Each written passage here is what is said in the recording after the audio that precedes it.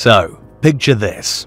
The date is 26th June 2010, and France have just been knocked out in the World Cup group stage after scoring just one goal and failing to win a single game. That right there was one of the darkest periods in French football history. And at that time, if you'd walked into a bar and told a random French football fan that they would be world champions in 8 years, they would have laughed in your face and probably had you thrown out of the bar. But they did become world champions 8 years later, and much of that was thanks to a man named Didier Deschamps. But how the hell did he do it? How could he take that horrible-looking side who finished last in their group and turn them into the most dangerous nation in the world of football? Well, ladies and gentlemen, this is the story of how Didier Deschamps transformed France into world champions. Let's start from the beginning. You see, the truth is that France had been on a decline since the turn of the century. They won the World Cup in '98 and the Euros in 2000. But after Didier Deschamps captained the nation to those huge successes, it was downhill from there. In the 2002 World Cup, they got knocked out in the group stage after finishing last in a group with Denmark, Senegal, and Uruguay, failing to score a single goal all tournament. In retrospect, it's easy to just chalk that up to the World Cup winner's curse. There's a common superstition in international football that when you win the World Cup, you're likely to do badly in the next tournament. It also happened with Spain in 2014 and Germany in 2018. But when France got knocked out in the second round of the Euro 2004 as well, it became obvious that there was a bigger issue. And that issue quickly became worse, because shortly after they got knocked out, their talisman Zinedine Zidane announced that he'd be retiring from international football. And that was just the first of a whole round of blows, as more legends went on to retire after Zidane, including Lilian Thuram, Claude Makelele, Vicente Lizarazu, and Marcel Desailly. Essentially, the core of that successful team was ripped apart, so unsurprisingly, Les Bleus began to suffer. It was so bad that they were facing the possibility of missing out on World Cup qualification for the first time in over a decade. So, Raymond Domenech, who was the head coach at the time, had to beg Zidane to come back out of retirement, because the France national team certainly needed a saviour. Zidane agreed to return for one last dance, and it turned out to be one of the biggest carry jobs we've ever seen. To be fair, he was joined by Makelele and Thuram, both of whom also came out of retirement, and together they dragged France from 4th in their World Cup qualifying group to 1st. Now, I know you probably remember France's 2006 World Cup pretty fondly. They got to the final, so all must have been great, right? Well, wrong. A closer look at the tournament exposes the rot that was present in the France senior team at the time. They drew their opening 2 games against Switzerland and South Korea. Only a scrappy 2-0 win against Togo guaranteed them passage into the knockout stages, where they were lifted by individual brilliance. Thierry Henry's goal helped them get past Brazil, and Zinedine Zidane's goal helped them get past Portugal. Then, in the final, one could argue that they were on course to win the whole thing if their captain had not buried his head in the torso of an opponent and earned himself a red card. That was the worst kind of farewell Zidane could have asked for. He lost his head there, almost literally, and without him France just weren't able to beat Italy on penalties. After 2006, the OGs retired for good, and once again France were exposed. They finished bottom of the group at Euro 2008 after failing to win a single game and scoring just 1 goal all tournament. They also struggled in the 2010 World Cup qualifiers, finishing behind Serbia in their group and having to go through the playoffs, where we saw the infamous Thierry Henry hand of God assist against the Republic of Ireland. France was so bad that they had to cheat to qualify for the World Cup. And perhaps it would have been better if they didn't qualify at all, because it was there in South Africa, with the whole world watching, that the France national team completely imploded and exploded. We saw Henry get relegated to the bench, Anelka sent home mid-tournament after reportedly cursing the coach out, and the rest of the team protested by refusing to train. All of this culminated in an embarrassing tournament altogether. France scored just 1 goal and failed to win a single game in a group that had Uruguay, South Africa, and Mexico. That was the last straw. The French Football Federation had seen enough, so they sacked Domenech and replaced him with Laurent Blanc, who was only able to lead France to the quarter-final of Euro 2012 before he stepped away from the job. At this time, becoming coach of the France national team wasn't exactly the most exciting job. There was a lot of pressure, but just not enough momentum to get the team going, especially in major tournaments. So it was brave of the former captain Didier Deschamps to take the job where not many would have. He had a very good CV at the time. He memorably led Monaco to the Champions League final in 2004, where he was undone by Jose Mourinho, one of the greatest football managers of all time.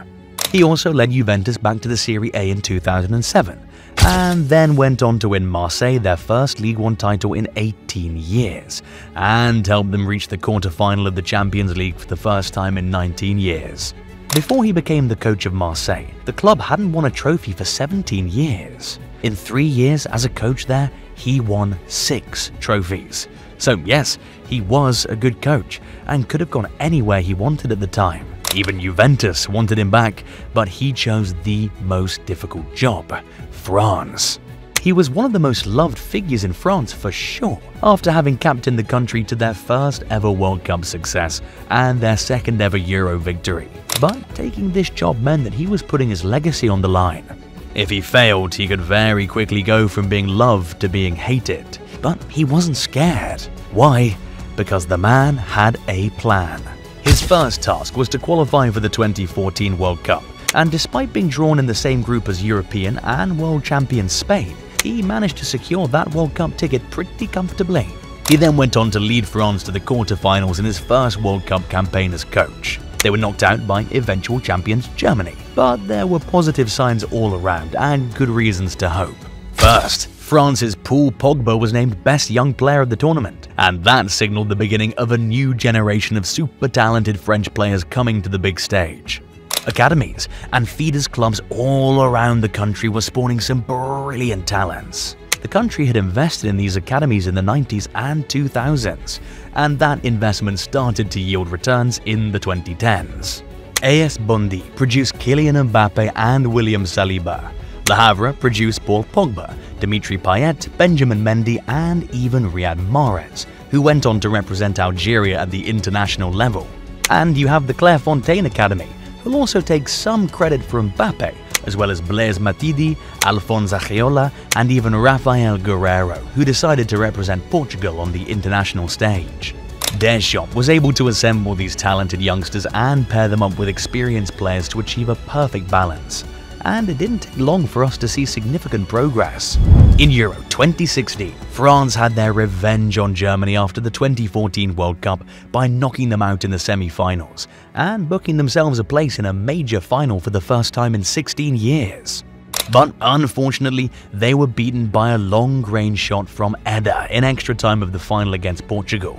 Not much they could have done about that one, to be honest. But once again, despite having not won a trophy, French fans had reason to believe. Their players dominated the awards. Griezmann won both the Golden Boot for most goals scored and the Golden Ball for Player of the Tournament. Olivier Giroud won the Bronze Boot, while Kingsley Coman finished second to Renato Sanchez in the rankings for Best Young Player of the Tournament. Another sign that better days were ahead was Deschamps' coaching style. He's known to always prioritize balance with his team, while also giving his creative players the freedom to express themselves on the pitch. He creates the most conducive environment for his players, which makes them super comfortable, and when good players are comfortable, they play their best football. That's why you see that French players are usually super excited to leave their clubs and go on international breaks. The vibes are always great there. It's sort of like Carlo Ancelotti's Real Madrid, which people have nicknamed Friendship FC because of the brotherly atmosphere the coach creates in the dressing room. This level of expert management is almost certain to yield results, especially in international football where tournaments are short and a lack of team synergy can be very disastrous. You know, just like we saw with France in 2010. All of this made fans believe. But if all that wasn't enough reason to believe, not long after the 2016 Euros, a certain kid rose from nowhere. His name? Kylian Mbappe. He broke out in the 2016-17 season as an 18-year-old, winning the Ligue 1 with Monaco and leading them to the semi-final of the Champions League. Immediately, he was brought into the France senior team. He was a kid, but he'd shown that he was certainly ready for the big stages. Didier Deschamps, adding the best wonder kid in the world to that already good-looking side, was like Professor Utonium adding Chemical X to sugar, spice, and everything nice. The only difference was that the France squad that was created turned out to be much deadlier than the Powerpuff Girls. They blew everyone away in the 2018 World Cup qualifiers, and in Mbappe's second World Cup game, he scored the winning goal to show that he was ready to own this competition. That goal also made him France's youngest ever goal scorer in a World Cup game.